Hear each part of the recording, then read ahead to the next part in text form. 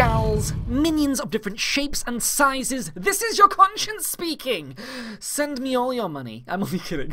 It's me, Josh, aka Noir Proxy, bringing you some more Evolve gameplay today. Something a little bit different, something a little bit unique, something very, very cool. We've all been hoping for this, we've all been waiting longingly for more narrative content when it comes to Evolve. And so what they've ended up doing is creating a co-op kind of experience versus the AI called The Deepest Dark. This is the first one of assumed many, and basically what you do is you team up with some fellow hunters, and you actually go against the AI. Now, in The Deepest Dark, you're playing against the Gorgon, who can actually summon, and this is something that we always assume that the Gorgon could do, because it has like those kind of like summoning minion light abilities, where it can like do a little spider bomb thing, or it can make a copy of itself. But in this, you're actually hunting a Gorgon Queen, who can go up to these eggs and summon like actual little mini Gorgons, which is awesome, right? It's kind of like a, I wouldn't say like an 80s inspired, but at least like an old school inspired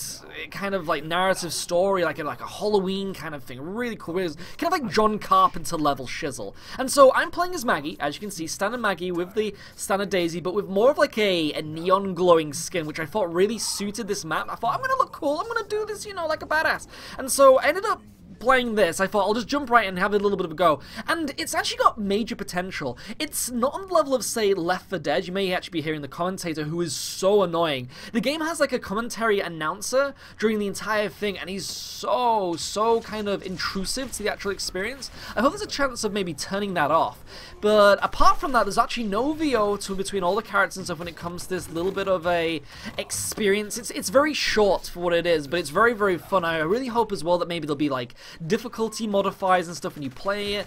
But something I love is that it's all at nighttime. Like, you got this amazing kind of like atmosphere with the flares and the torches. Like, this is kind of the Evolve experience that I really wanted. Like in the initial trailers where you saw them running through like the forests at nighttime and stuff. You never got this in the original Evolve. It was something that we all wanted to see, something that we thought we looked really cool, like when they come across the Goliath and he's eating and they have this massive battle in the moonlight. It looked so badass. But now they've actually brought something like that out, but you're hunting the Gorgon. So again, so what ends up happening is you're fighting a AI Gorgon Queen who just looks like a standard Gorgon, but is purple, like a neon-y purple thing. It'd be really badass if they kind of did like the, you know how all the characters are getting these brand new variations, like say Blitz Markov and stuff, but then you have things like Meteor Goliath. It'd be kind of awesome if like this was like the Queen Gorgon was like the new variation, but for the Gorgon. Obviously it's kind of like skipping a few steps because the Wraith and the Behemoth came out first, but it'd be kind of badass if that was like the advertisement, like this game mode was the advertisement. That's really cool. I like the idea of that. These are the eggs, so I don't really know how these eggs actually spawn the Gorgons. They kind of just sit there. I think you just kind of like leave them for a certain amount of time, or the actual Gorgon actually has to go up to the eggs, kind of like in the older game mode. Do you remember there was that older game mode where you had to try and, was it called Nest? We had to try and hunt down all the eggs and stuff before the Goliath could like kill you and things. So I don't know if that actually is how this works. I don't know if it's like some kind of like AI modified variation of Nest, which would be kind of cool, I guess. But something that's really badass is that you kind of follow this trail towards the kind of combat arenas for the Gorgon. There's no kind of dome or anything like that. You can't capture the Gorgon. It's more of that it fights you on its own terms, which is kind of interesting.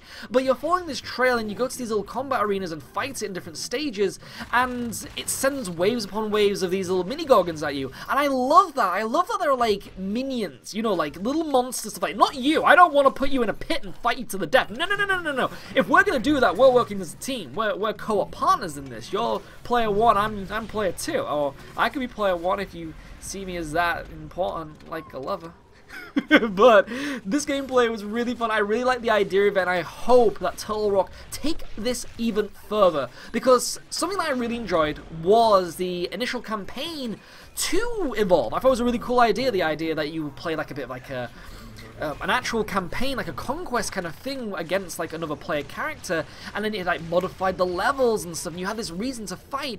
But now it seems like they're kind of going back to those Left 4 Dead roots, which is kind of cool. It's very short, it's very light on that though, like you're not going through buildings, there's not all those conversations and stuff, but it's kind of that concept of, you are playing like some form of like story-based light experience, and it's very cool. I love that there's actually other AI things fighting you, like little mini monsters. I think that's the thing that really just like clicks with me. The fact that you're not just fighting one monster, you're fighting what the monster's babies are. And you know, it's kind of like you saw this in the cutscenes to the game and stuff. Like on the final cutscene of the campaign in the original game, they had all of these monsters frigging thrown at you, and the hunters around like stand their ground and stuff, and you didn't really see that. You're always just fighting one monster. But in this, you're fighting tons of monsters, and that's cool. Like a queen, look, and you got all these zombie style like Gorgons that's like running at you, and you're holding your ground as this unit. It's hold the line, like Solarian style in Mass Effect, and it's at night time, and it's scary, and I just love it. I hope you can do this maybe against like the Goliaths or Krakens, and I like how that one there was like hovering, just glitching in the air, and it just like made me jump out my pants. Like literally, you would, if you wanted to like photosynthesize with me, then that would be the best opportunity. Just scare me with dead floating Gorgon carcasses. But love it, really liking this. I thought it was a really cool experience. It could be improved on. It's very, very light on gameplay. It's basically just hunt the Gorgon in different combat arenas along a trail, but it's still got that added chunk of that you're fighting little mini monsters. I looked in the comment section below though, what would you like to see out of Evolve? Is this something that you would personally love to continue trying to play? Like they could do it in like different maps and stuff. I just want this. I just want a nighttime set of maps. I mean, is that something really, really hard to ask for?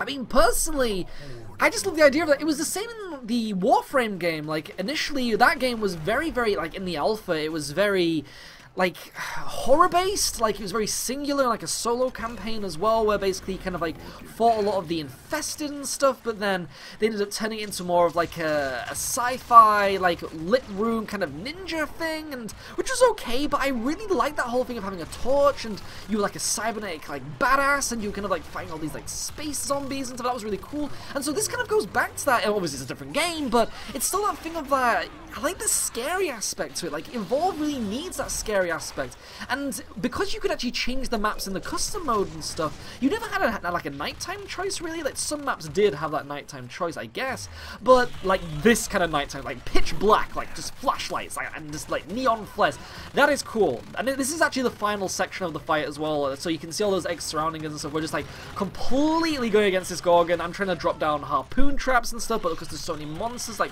flying around everywhere, there's body bits and bullets, it's really hard to put traps down. I'm trying my best also to take down the eggs, because the eggs are what are spawning those little minions too. And you may notice that the Gorgon has no armor. This is something actually that's quite interesting, is that the Gorgon Queen has no armor whatsoever. It's just a full chunk of health, so you're constantly just fighting a Gorgon without armor, which is, and it's stage 3. This is the thing, do not be fooled by the name Queen Gorgon. It is just a stage 3 Gorgon. Like, I would love to see an aesthetic redesign of the monster, as mentioned far, far early in the past of this video. I mean, did you remember that? I mean, I didn't even have a beard. Now I do, and now I'm an old man 7 to 8 minutes into this one.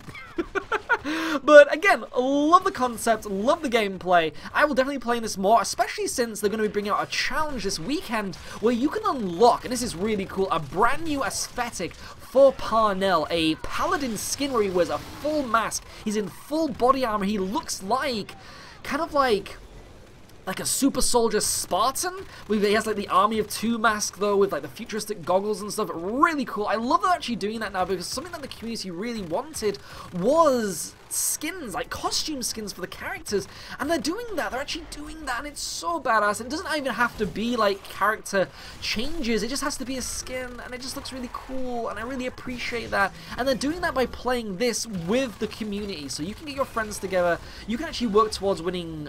I think the first 2 stages are neon based skins. One is for the support, one is for Abe. I think it might be Bucket is one of the neon ones, and then the other one is Abe for the Trapper. And then finally, if everyone makes it to stage 3, you do get that Paladin Parnell.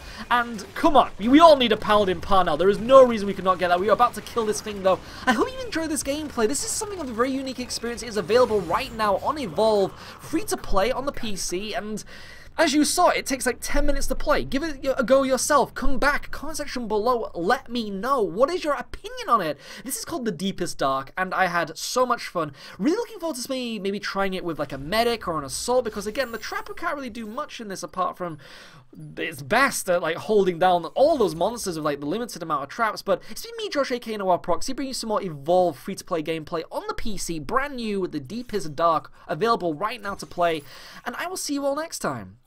Ciao for now.